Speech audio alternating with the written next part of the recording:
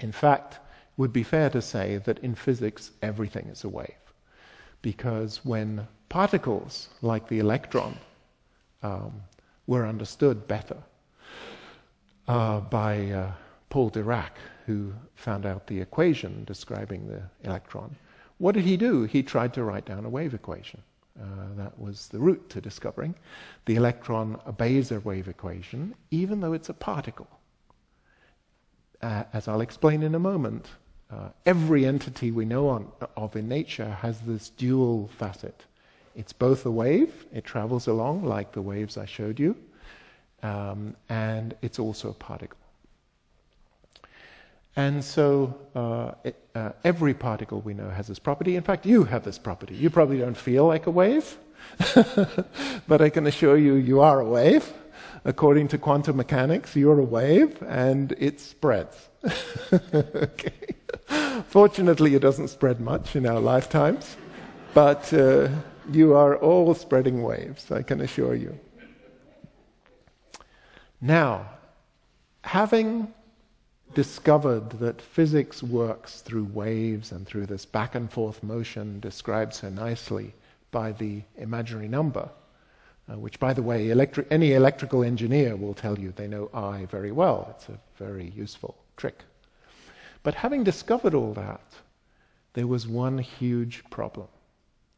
See, waves don't really make sense in the physical world.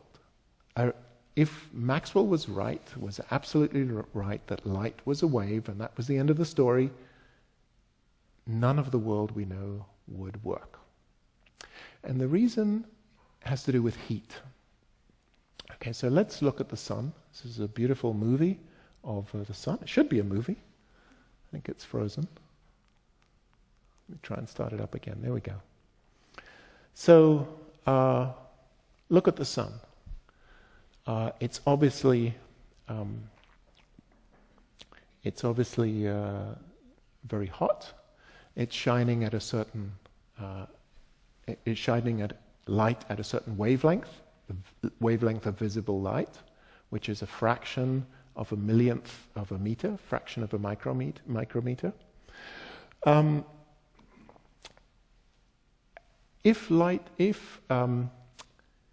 waves really existed, as in Maxwell's theory, with no other caveats, the sun could not exist. For the following reason. You see, waves can carry energy. And the problem is that if you allow waves of arbitrary wavelength, you can fit an arbitrary number of those waves into any volume of space. Okay, so say we're sitting in this room, and I want to tell you about all the possible waves of the tiniest little wavelength you could imagine. How many waves could you fit in the room? Well, as many as you like, because I can make them as small as you like. Okay, because they're waves, they're solutions to Maxwell's equation. The trouble is, if there really was this infinity of possible short waves, they would carry the heat of the sun away in an instant, because the efficiency with which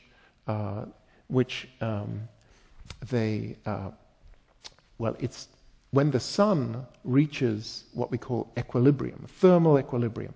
What is thermal equilibrium? It's when things jangle around randomly and explore all of the possibilities, and there's a fundamental property is that they tend to share out the energy among all possibilities. It's called equipartition.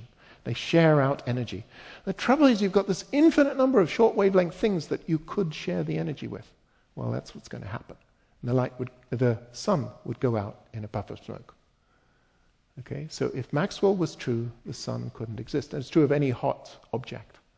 The only thing that saves the day is that light isn't a wave. Okay, it's a particle.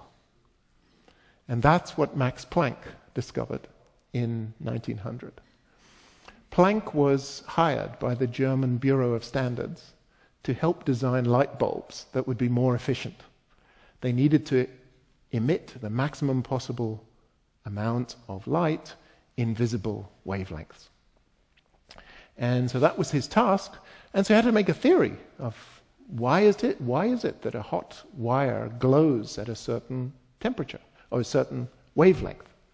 Hot wire of a certain temperature, why is there a corresponding wavelength? And the more he tried, the more confused he got. Nothing made any sense because he kept losing all the energy into infinitely short waves. There are just so many of them. And so he hit upon a simple idea, that light refuses to carry energy except in packets which depend on the wavelength of the light. So the short wavelength light, the very little waves, are incredibly fussy. The energy they carry is huge. And basically it says, if you don't have enough energy for me to take, I'm not taking any. and that's the consequence of why the sun is stable. So if you want to know, so Planck's law was that the energy light carries is a new constant of nature called Planck's constant times the frequency of the light. Frequency is higher the shorter the wavelength. And so now if you look at the sun, we know the temperature of the sun, we know the energy which is carried by each light wave. It's given by the temperature, and we also know the frequency of visible light. Just take the ratio, and you get Planck's constant. Okay, so the sun directly if we know the temperature and we know the wavelength of light, we can just read off Planck's constant from the sun. Okay, so nature gives us these clues. It tells us the answer. We just have to be smart enough to listen. Well,